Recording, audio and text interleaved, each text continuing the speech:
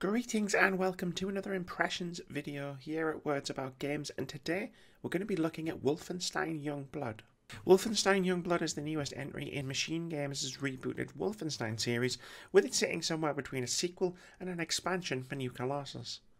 After a significant time skip, you'll take on the roles of Soph and Jess as they travel to Nazi-occupied France in the 1980s in search of their father, BJ Blazkowicz, who has disappeared looking for a mysterious lab. I was planning to sink a lot more time into Youngblood before I made this video. Heck, as someone who loved the previous two games in the series, I'd been planning on finishing the game entirely. But as I mentioned on the podcast yesterday, I've more or less rage quit the game and I don't plan on going back to it.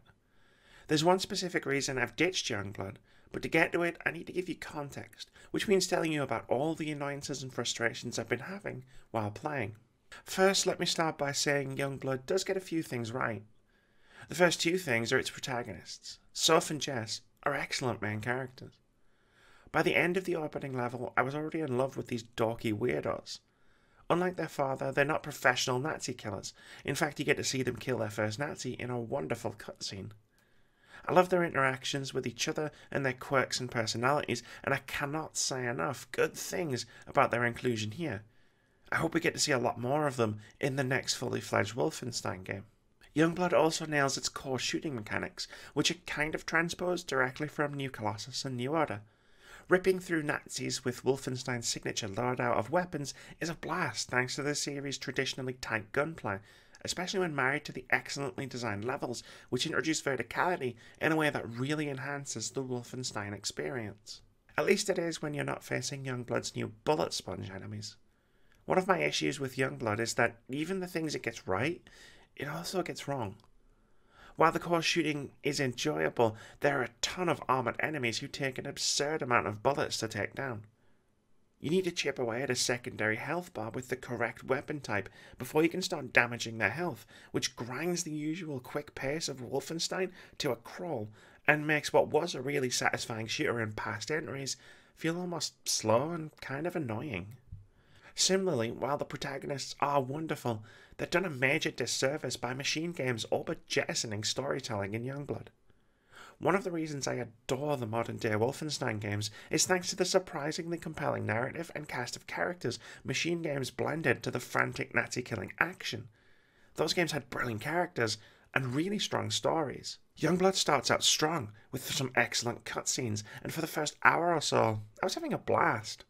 But once you reach Paris, the game ditches most of its storytelling in favour of having you grind levels by completing side quests, and any sense of an overarching narrative is kind of put on the back burner. It's a bit of a mess, basically. Once you're in Paris, you're tasked with assaulting 3 towers and killing the Nazi commanders in control of them. The goal being to uncover the location of Lab X, where BJ was apparently heading. But thanks to the new RPG mechanics in the game, you can't just attack each tower. Instead, you need to complete tasks for the members of the Paris Resistance to gain levels, upgrade your abilities, and find alternate entrances to avoid a suicidal head-on assault. I can see what Machine Games were going for, but none of this is really well executed. Instead of a strong linear narrative, Youngblood feels like it had its runtime padded out.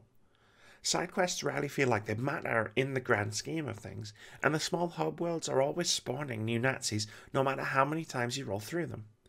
You just end up zipping from quest marker to quest marker, completing menial tasks, killing some Nazis along the way, and then repeating the whole thing over and over. It quickly becomes dull, especially when combined with the lackluster new RPG mechanics that have been unlocked. As mentioned earlier, enemies are bullet sponges. You can level up and spend ability points to upgrade your character, increasing health, letting you carry heavy weapons, unlocking new special moves, and so on. You can also collect and spend silver coins to upgrade your loadout, boosting a variety of stats to increase the DPS, fire rate, and more on each of your weapons.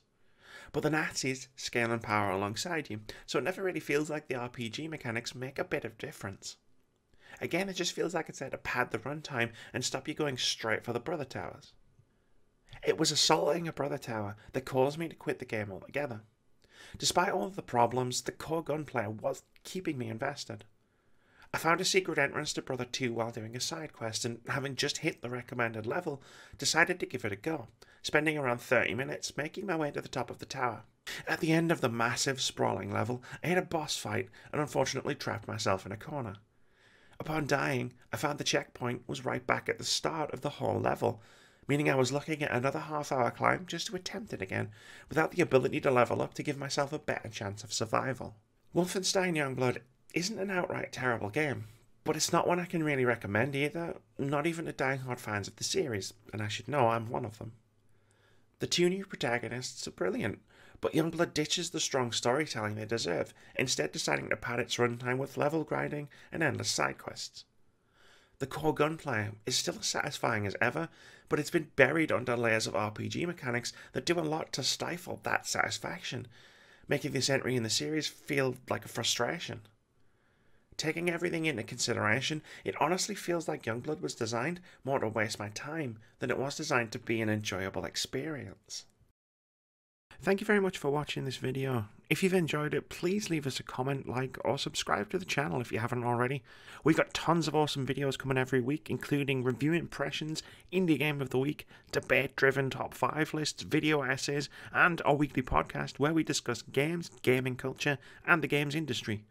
We also stream 3 times a week at twitch.tv/wordsaboutgames. But most importantly, have a fantastic day.